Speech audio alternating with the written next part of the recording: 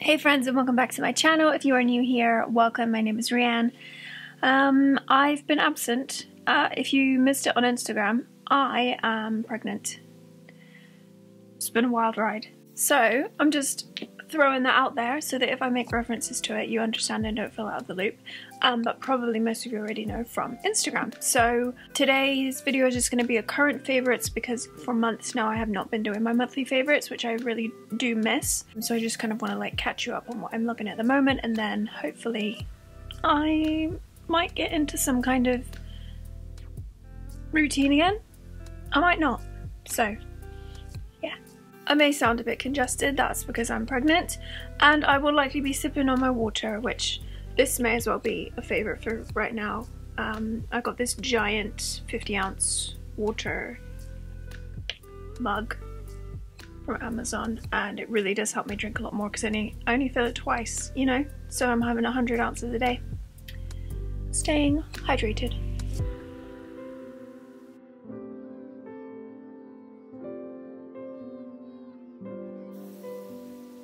Alright, my first current favourite are my Soothies. They are the kind of squishy cloud slides you've probably seen on Instagram. That's how they got me. I don't have them with me because I did wear them out in the rain, and so they have mud on them right now. I need to clean them, but they're really more of like an indoor slipper, but they kind of become an everywhere type slide. Super comfy, great to waddle around in, and they've definitely been a favourite. As always, everything will be linked and listed down below. I do have discounts for some of the stuff I'm showing you, so check there for any codes or relevant information. On to the next one. A couple skincare favorites. My skin right now is somewhat behaving, but it's been not behaving while I've been pregnant. So I've had like full-blown acne sometimes. It's also been very dry, and so I felt like I was battling multiple different things. And I have a couple products from Wabi Sabi Botanicals which have just been delightful. One of which being the Moisture Boost, which I think probably a lot of you would enjoy. This is their Ultra Moisturizing Dry Skin Serum. I do typically have combo oily skin, but I've been enjoying this no matter what my skin is doing. So I use this kind of as the last step to seal everything in. It kind of feels very rich and nourishing, but it doesn't leave like anything thick on the skin. Just kind of an oil texture, great under makeup, great for nighttime as well. So really been loving that, and all of their products are free of essential oils, so if you are sensitive, definitely check them out, and the packaging is just to die for. And then for my under eye, I found that like makeup was just sitting really weird, and this is a really nice way to prep the under eye before makeup, or just to use all over the face, however you want to do it. This is the Light Reveal Illuminative Eye and Face Serum. So I will like just kind of drop the tiniest amount on my finger, rub my fingers together, and then use that on the under eye area, and then put my makeup on, and it just sits so much nicer. And I also will use it as like a nighttime treatment too, so definitely two favorites. Love their products, and some beautiful packaging. Very beautiful. Do have a discount for them, so it will be below. I'm out of breath already. This is going great. This is more of a general one. Supergoop as a brand, great SPF products. I picked up first of all the Unseen sunscreen, which a lot of people love. SPF 40, water and sweat resistant, clean, chemical sunscreen, active, roof safe, non-irritating, no synthetic fragrance, vegan. This one is kind of like having nothing on your skin, or having just a very light primer on the skin. Looks really nice just with nothing on top, but it was also great under makeup, gives you a kind of a nice slinky feel. Really big fan of that. And then a lot of you recommended the Glow Screen, which is their kind of slightly tinted shimmer version, or not shimmer, but glow version of that. And I've actually had a lot of different recommendations from people with very different skin tones, so it seems like you can still enjoy the glowy aspect even if you have much deeper skin. I had a few friends recommend it to me that have much deeper skin tones than I do, and it looks beautiful. Most days I will just apply the Glow Screen, a little bit of concealer, and do my brows and lashes, and I really love how it makes my skin look. So two great options, whether you want something more glowy or whether you want something Very slightly mattifying and really good under makeup. They both are, but just depends on what you want. I do have a couple other items from them, but this is the other one that I wanted to mention for today at least, which is the Glow Stick Sunscreen SPF 50. Some of you might just prefer to use a stick to kind of swipe over, especially for touch-ups, and this one does feel very nice. It feels to me similar to, what is that milk product? It's like the oil stick. I really like that one under makeup as well, and this is kind of just like an SPF version of that. So it is very slightly oily, but it's very light on the skin too, and it gives you a beautiful glow. Obviously there's no shimmer per se to this. There's not going to be any like light reflective particles in it, but it does give you a beautiful, just dewy glow. So all great options. I've been really enjoying all of them. And protect your skin, my friends. Okay, let's do some shower slash post shower faves, shall we? Is it EOS or EOS? I don't know how people refer to this, but it's Evolution of Smooth. They're the ones that had the like round lip balms that everyone had like many years ago, but they were very recently added to the Logical Harmony cruelty free list. So I picked up a couple products from them, and I've been loving their shave cream. So for shaving, I do use a like safety razor, which can, I feel like it's not that much more hazardous than a normal razor, even though you are you're replacing actual blades in there. But it just takes a little, there's a learning curve. I feel like you need to take your time, use a really good shave cream, and anyway, it's a great razor. I have the Leaf razor, and the combination of that with this shave cream is just the best.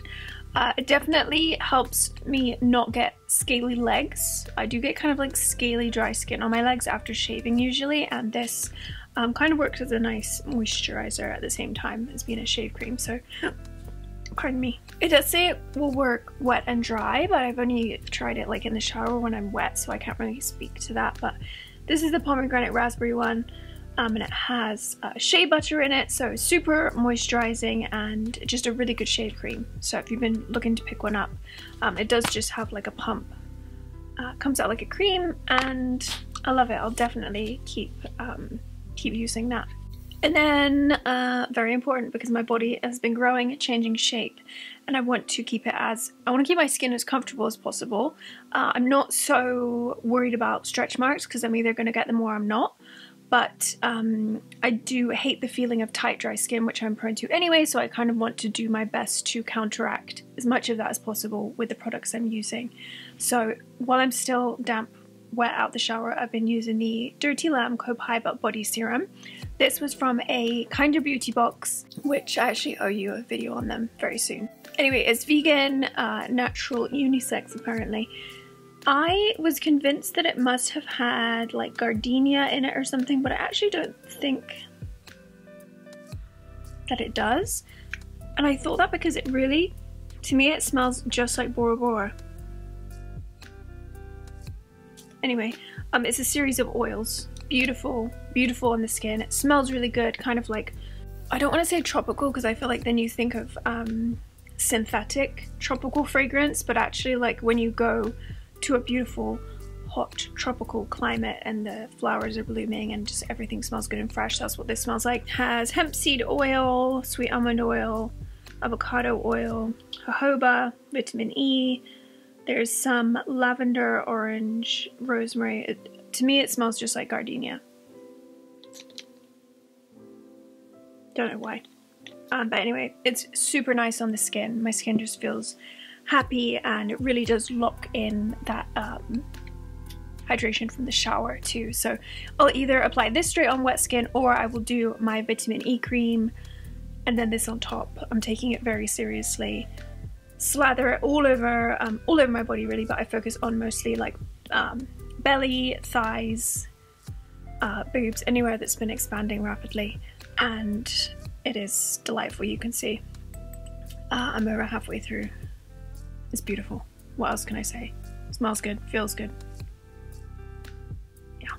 And then because I've been keeping my makeup either non-existent or minimal at least, I do only have one makeup item to show you, but it's the Kosas concealer. What's his name? Obviously it has a name, but I don't remember what it is. Revealer concealer or something like that. I have it on today on my under eyes. And I think I had a little bit on the chin too. The places that I usually put concealer. And it's honestly just delightful. Like I said, often I will do my glow screen, some concealer, lashes and brows and call it good. It just makes me feel a little bit more done, makes my skin look a lot more even, and I love to use this even in a more natural way or like more full coverage like I am today. So whether I'm just like blotting it in with a finger real quick or I'm applying a bit more and going in with the sponge, it's just beautiful. I love the coverage, very comfortable on the skin, great for the under eye area. If you have dry under eye, this combination, you're welcome. Yeah, I just think it's beautiful, very natural. Like I said, I use it either very lightly or a little bit more heavy for a bit more full coverage, and it's just treated me very well. I'm so glad I picked it up. And the color I have is 3.5.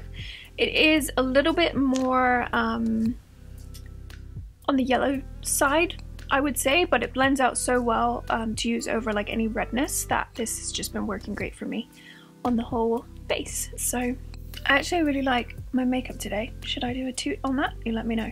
Okay, so the other things I don't necessarily have with me, there's some TV because I've been watching a lot of it, and some food stuff, but I did want to ask you if you wanted a new hair favourites. So I feel like I've been trying out or going back to some old hair favourites, and it might be fun to just do like a specific hair favourites video. My hair is also a lot longer now. I feel like it's just been growing. Funny when hair does that, hey? So let me know if you want a hair favourites and I will update you on what I've been using. I have been trying out a lot of new things from Cake because my local Walgreens has it now and I love their stuff. Okay, we need to talk about cream cheese because I found a new favourite which I think is as close to like what I remember Philadelphia being like as a vegan cream cheese can be. Some vegan cream cheeses are just like fine, you know, like they fill the void, but the Violife cream cheese, does it have a special name? I have not tried the flavoured ones. It looks like they have a garlic and herb one, but I haven't tried it, but just the regular plain Jane one. Wow, it is so good. If you have access to it, definitely pick it up, try it, let me know what you think. It is by far my favourite vegan cream cheese. Ooh, and then drinkies wise, I wasn't drinking alcohol for a while before getting pregnant anyway, so I have been trying a lot more non-alcoholic drinks, and lots of people had recommended to me Athletic Brewing. I don't know if they only do non-alcoholic or if they have a mix, so definitely make sure. I think they call it like the Cerveza Atletica. It's just like a very light, nice kind of like lager type beer, and it really does do the trick. I find a lot of non-alcoholic beers, you're like, okay, it's fine, but like there's something missing, which is obviously the alcohol. But this does not have that like missing thing when I drink it. They do have a bunch of different types, but for me, I really like light kind of crappy beers anyway. Like Bud Light is my ideal beer, and I really like that the Athletic Brewing ones have no booze in. So I haven't been drinking a ton of them, but if sometimes I think I might want like a nice drink with dinner, super convenient to have, and I know a lot of like friends and family like their stuff too, just because they don't drink, so yeah. Okay, let's talk about TV or things that we can watch. So I've got hair all over me. My current favourite YouTube channel is the Welsh Twins, okay? I watch them individually. One does makeup, one does skincare. They are twins, but you can just tell that they spend a lot of time together because they're just hilarious. Like, the energy just bounces off of one another. I love their channel. They do just like really silly stuff. They're really silly and funny and British, and it makes me miss home, makes me miss my sisters and like the silly banter that you have, and they're just a joy to watch. And they sometimes put out really long videos, which I like. So the Welsh Twins, definitely check them out. It's like somewhat beauty related, but then they'll do like history stuff too. Super funny. Definitely recommend checking them out. I've been watching a lot of Chef's Table, which if you're not familiar, it's a series. There's like endless episodes, and they pick a different like world-renowned chef. For each episode goes into like their background, and they do often have like, you know, like wild stuff that's happened to them in their life, and it goes into that a bit. So that's like a really good one to watch, just just to learn about different chefs. And the other one is the Chef Show, which, what's that guy's name? You're gonna be like, oh my gosh.